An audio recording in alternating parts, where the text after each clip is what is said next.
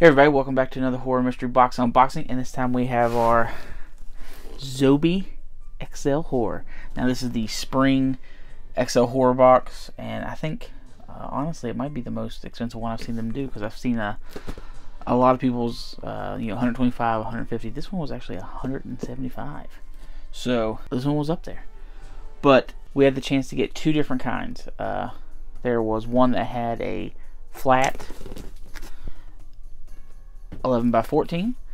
There was a pop, and not a prop but a item, and then there was a chance to get two pops and the 11 by 14. I'm really hoping for the two pops, because the item, I don't know where I'd put the item if I did get it, unless it's small.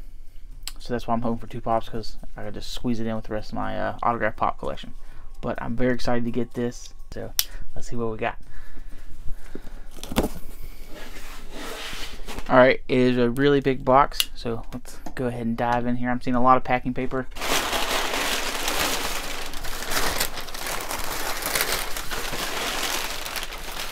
And I could already tell you, we only got the one pop. We got a pop, an item, and the 11 by 14.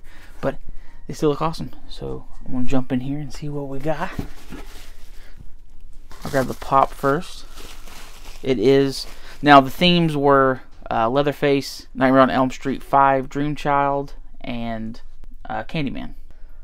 Alright, that's actually pretty cool. We got a special edition. I think this is like the UK version of a Hot Topic, is when we get the special edition. It's the Leatherface holding a sledgehammer, and it's signed by Brett Wagner. And it says Lost Leatherface 2003. I'll get some of this plastic off. Might be able to see the autograph a little better. It's in one of their custom blood splattered pop protectors, which is cool. But Brett Wagner played Leatherface for the first kill of the 2003 remake of the Texas Chainsaw Massacre.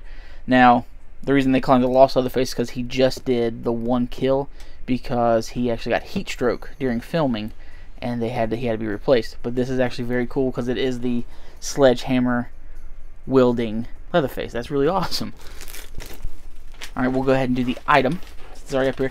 Now, they took pictures, and I had a feeling in my heart that this is the item they were going to put in, but I was kind of hoping they would put it in for the jersey mystery thing they did, but it is something that we got here. So I have no idea where I want to put it. If somebody got the two pops and got a pop version of this or whatever, talk to me and we'll see if we can work out a trade, because I have no idea what I want to do with this. But it is a Michael Bailey Smith Super Freddy jersey autograph right there, and I will open it up so you guys can see all of it in its glory. I guess the best way to frame it would be how you would frame an actual jersey, is get the big frame. But here's the back. Kruger. And this is Nightmare on 5. Michael Bailey Smith. Super Freddy. And then we got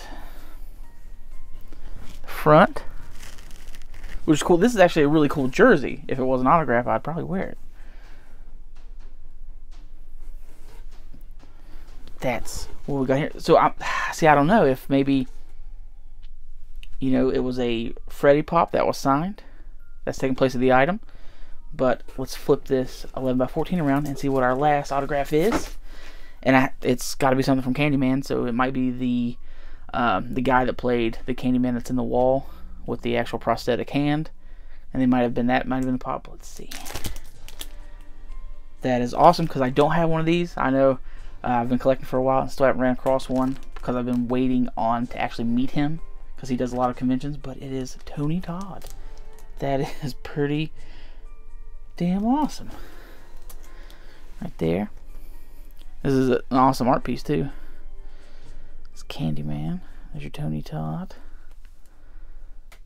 That is awesome. That will be kept no matter what. That's awesome.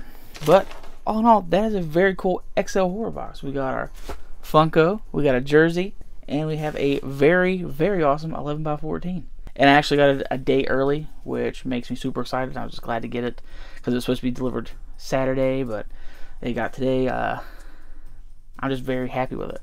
I was just glad that everything lined up that I could actually get the XL box this time, because I've had to miss out a few times. But Zobie is absolutely awesome. They do, especially this, they do regular monthly horror box, anime box. I think they do pop culture is what it's called. They do daily specials constantly. If you want to go check them out, go to shopzobie.com, and then Zobie Productions on their social medias, Facebook, Instagram. But if you liked everything, please like, subscribe, leave a comment down below, and please hit the bell for any kind of notifications when we do videos like this. And really hope to see you guys next time.